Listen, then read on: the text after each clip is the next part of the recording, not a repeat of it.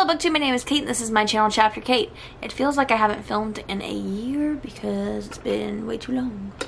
This is the first week of the unfortunate read-along that's going to last the entire month, and I'm very excited. The video challenge for this week is to do the unfortunate read-along book tag. So that's what I'm going to be doing in this video. So there's only 7 questions to this book tag, so it should be pretty quick, and yeah, we'll see how it goes.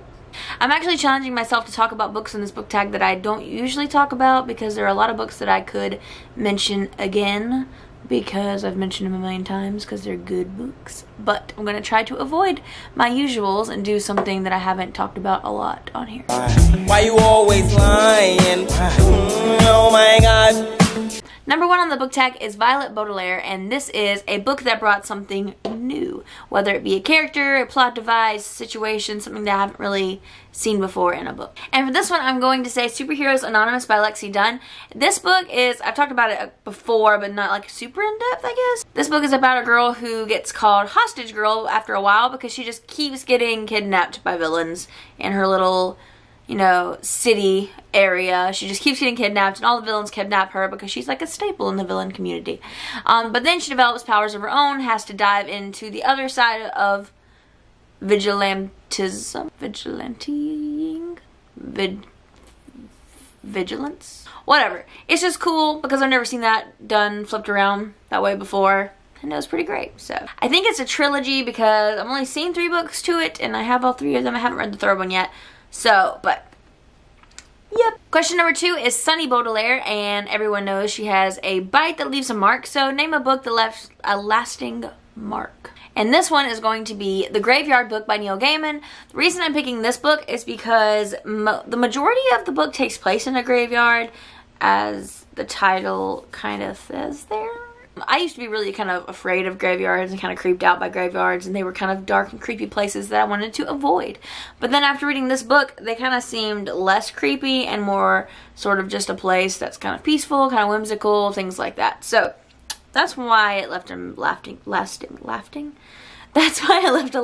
impression on me. My friends keep making fun of me because I say I want to go work in a graveyard now, and I haven't quite found the job. So if you know one, know a graveyard that's hiring. Number 3 is Klaus Baudelaire, whose name I am suddenly feeling like I'm not pronouncing correctly. And it's name a book that you cannot stop reading because everyone knows that Klaus is all of us. And we are all Klaus. And for this one, I'm going to say City of Ghosts by Victoria Schwab. It's a middle grade kind of paranormal book, and she basically dies and is pulled back over to this side by her ghost friend, and her parents are also ghost hunters, and she finds that she can see the other side and all the ghosts, and she calls it the veil, and she can communicate with ghosts. And in this book, they go to Edinburgh, which is supposed to be the super haunted place, and there are ghosts everywhere, and she deals with all these adventures, and apparently there's more than one of these books gonna happen. That's not the right way to say that. And apparently there's going to be a sequel to this because Victoria Schwab keeps talking about writing it. That's exciting because this one was great and I couldn't stop reading it. And of course it's a middle grade, so it's a quick read anyway, and I love me some spooky middle grade. So next is Count Olaf, a character that you just love to hate. And this could be like an unlikable protagonist, or it could be a villain that you just can't help but like. And for this one, I am going to say Minya from Strange the Dreamer by Laini Taylor. Minya in this book has sort of an ability to sort of latch on to spirits as someone dies, and kind of make them into her will a little, and it's very dark. This book is a lot darker than I expected, and I really like it because I like dark books. But yeah, so she can kind of control spirits of people who have passed away and give them as much will as she wants. She can kind of control how long their leash is, and she's kind of terrible like to everybody in the book. But also, when you kind of understand like what she's been through and stuff, you can empathize. You may not agree with what she's doing, but you can understand sort of where she's coming from. And that's one thing I really love about this book is all of the villains, you sort of see their side. It's kind of hard to tell where the villain is because literally every person in the book, you kind of understand where they're coming from. And it's interesting. I actually really liked this book. It took me a week, but it was good. Next is Uncle Monty, and it is a character death that you just can't get over. And for this one, I'm going to talk about Lost Boy by Christina Henry. And I am going to say this is obviously a spoiler alert because it's a spoiler question, so I'll put a little spoiler alert thing in the corner if you want to mute your screen, and then it'll go away when I'm done talking about it. But Lost Boy hurt me because most of the boys in the Lost Boys die in this book. And it was just very painful because they're all very innocent and just playful and trying to live their best life. And then Peter sucks. He just sucks. And there's just a lot of violence and stuff. And so a lot of the boys die. It's a great book, and it stressed me out a lot. But it's a really great book. And it's basically a retelling of Peter Pan, which every retelling of Peter Pan seems the same to me. Peter's bad, Captain Hook is good and justified, and blah blah blah. This one's no different, but I really enjoy Christina Henry's writing style, so you should definitely check it out. Next is Aunt Josephine. I say aunt, not aunt. Is aunt like how you're supposed to say that word?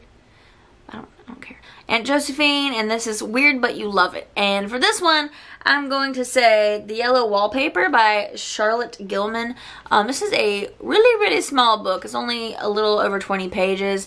It's an old book about sort of a woman that is dealing with mental illness, and it's described in sort of a horror way. It's got a lot of kind of gothic vibes about it, and throughout the entire 23 pages, she's obsessed with this yellow wallpaper in this room where she is, and it becomes more and more creepy as it goes on and more sort of distorted as she goes on.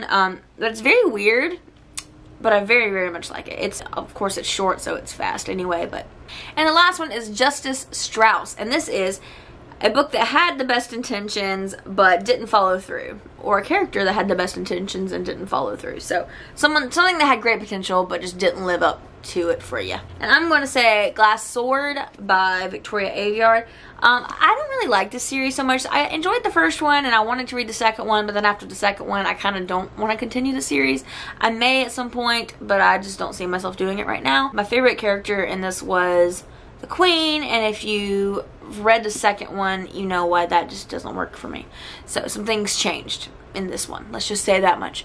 And also the writing style sort of changed, and it got more info dumpy, where it just kind of like constantly they're going back to saying, and she looked over to the thing in the middle of an action scene. She looks over at some kind of mirror and remembers something from like a million years ago and has like a reminiscence moment, and you're like, how is she not dead yet if she's zoning out every 5 seconds to remember? I'm not a big fan of the writing style of this one, and the main character just gets more and more unlikable, and I don't mind an unlikable character.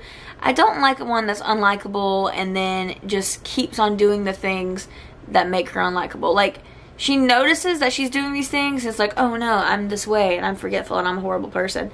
And then she keeps doing them. Not a fan. Just not a fan. But that's all for my unfortunate read-along book tag. I hope to see you in my next unfortunate read-along video next week. But before I sign off of this video, it is time for a BookTuber Spotlight. And the booktuber, or should I say booktubers, that I'm going to spotlight today are Lori and Thomas. Lori was doing her booktube channel alone, but her husband would kind of be in videos a lot. And so they decided to just sort of make it I guess a double, like, thing, a collaborative effort. I can't say words right now. They sort of decided to make it a collaborative effort, and I think that that's just really cool because I love my husband and I love reading and doing book things with him, so I just think it's fun to watch them kind of film together and vibe off of each other as they're talking. So I really wanted to give them a shout out. Plus, Lori is really, really sweet. She talks to me on Twitter. She always is uplifting to everybody on Twitter, and it's great. So check her out. But that's all I have for this video. If you would like more of this junk, subscribe below. Bye!